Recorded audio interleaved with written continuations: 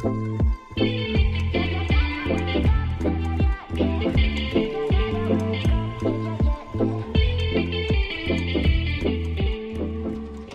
guys, this is Luke. So since our 15-hour recap, we've done a whole lot working on prototypes and the robot itself. So we started off by doing a lot of work on the intake, getting that tuned. We ended up making some changes and it does scrape on the ground a little bit. We're still working that out, but we've overcome a lot of challenges in actually collecting the rings. So that's great. That's actually mounted on the robot right now, and we are currently working on the J hopper as well, getting that on the robot. It's actually made out of Lexan now instead of cardboard, so that's definitely making progress. On the side of the wobble goal, we have changed our direction a little bit.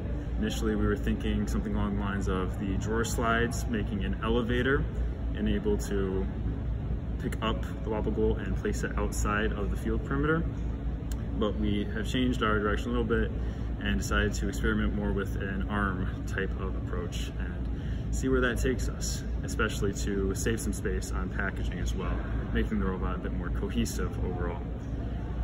In terms of the shooter, we have switched it down from the 1 to 27 gear reduction, making it a lot faster and taking up a lot of space, to a single motor without an orbital gearbox, making it initially a lot higher in RPM, and then that direct drives our shooter wheel. So we're working on getting that placed into the actual robot, and then we will send it off to programming and hopefully be done.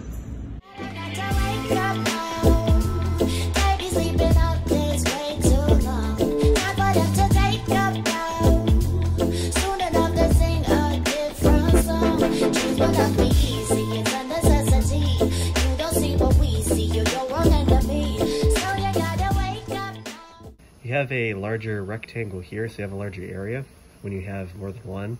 When you take one off, you have a smaller area.